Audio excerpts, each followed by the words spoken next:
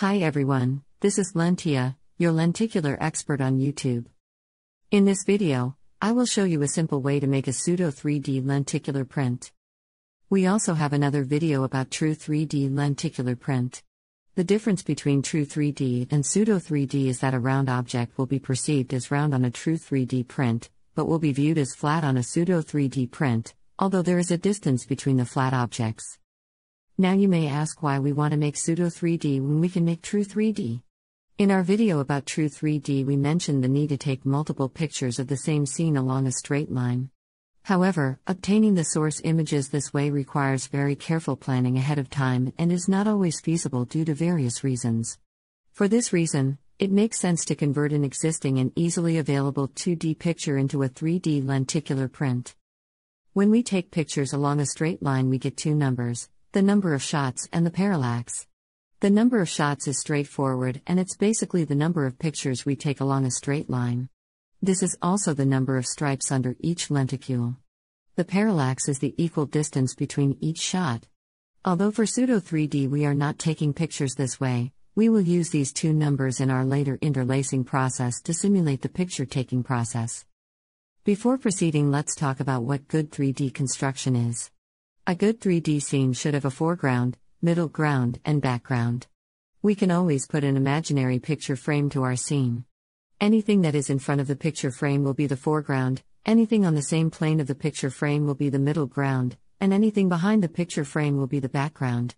When we choose 2D pictures for pseudo 3D, we should always keep this in mind to get the best result. Let me share some of the pictures that meet this requirement.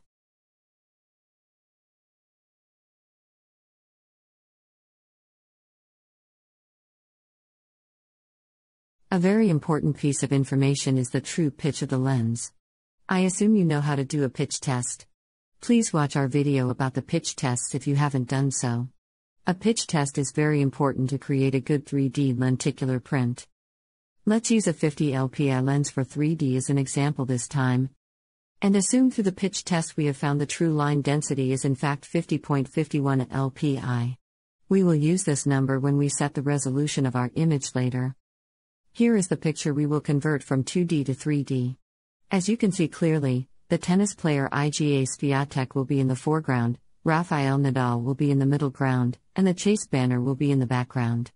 We choose this picture because the foreground, middle ground, and background are easily identifiable, and it's also very easy to separate them into layers in Photoshop.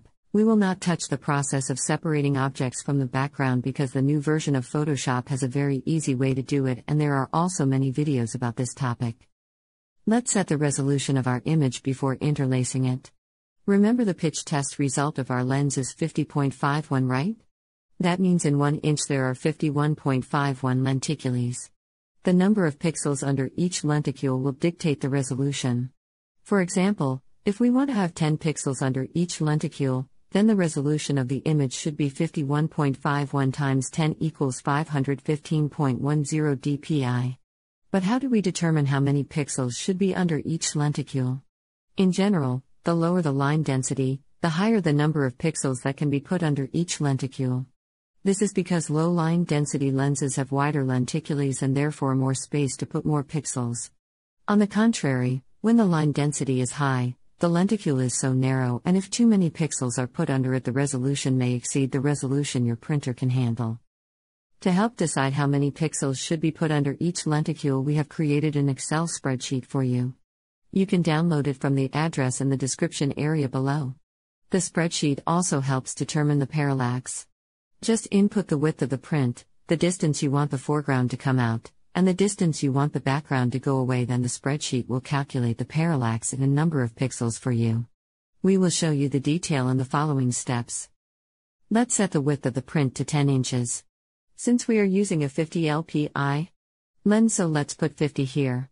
The number of shots or the number of pixels under each lenticule is 6, and the resolution for a 50.51 LPI lens should be 303.06.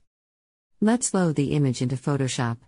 As you can see, the foreground, middle ground, and background are in different layers. Let's set the print size and then set the resolution to 303.06. With the resolution set properly, we can start the interlacing process. First, Let's create a 6 by 6 pixel image and fill it black.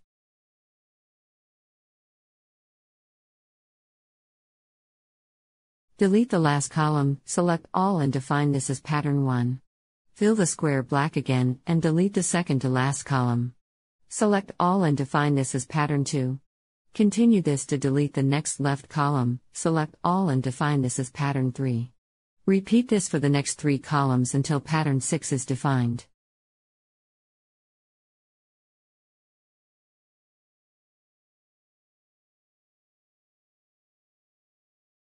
At this point, we have 6 patterns to be used in our next step. Back to our spreadsheet, let's put 1 inch for the foreground to come out, and 2.5 inches for the background to go in. The spreadsheet gives us the answer of 11 pixels for the foreground parallax and 22 pixels for the background parallax. Keep in mind though, these distances are calculated from an empirical formula that will change depending on the viewing distance. So don't expect they will be exactly what you want. Come back to our source file. Select the Paint Bucket tool from the toolbar, and choose Pattern from the Fill Bucket pull-down. Open the Pattern pull-down and click on the small setting icon to choose Large List. Select the foreground layer and press Ctrl-J to duplicate the layer. Select the newly created layer, and keep pressing Ctrl and the plus key to blow up the picture. Select the Move icon from the toolbar and then press the left arrow key 11 times. Please remember the parallax for the foreground is always left. Press Ctrl-J again to duplicate the layer with 11 pixels already moved to the left. Press the left arrow key again 11 times. Repeat this until we have 6 layers.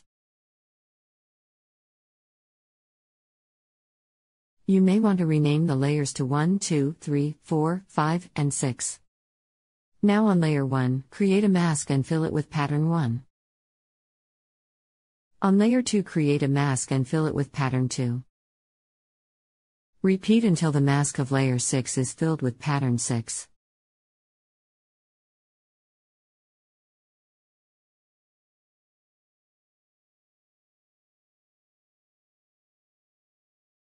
Here we have the foreground has been interlaced. We don't interlace the middle ground because it's on the focal plane. We now need to interlace the background.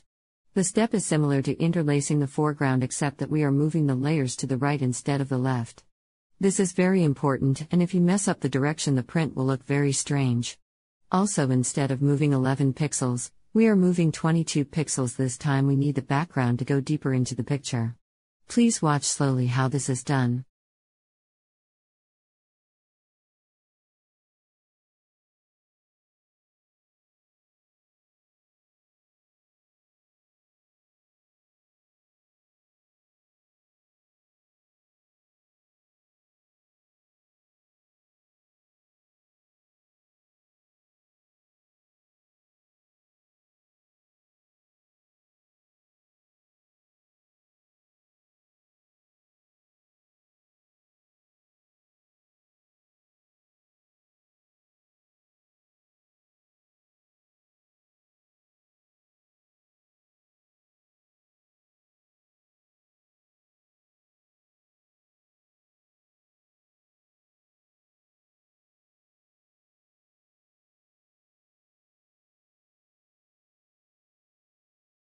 There you go.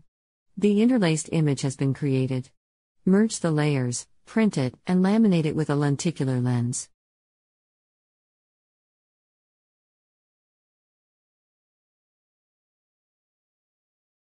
That's it for this tutorial. Thanks for watching. If you find this video helpful, please press the like, subscribe, and notification buttons. Leave us a message if you have questions. See you next time.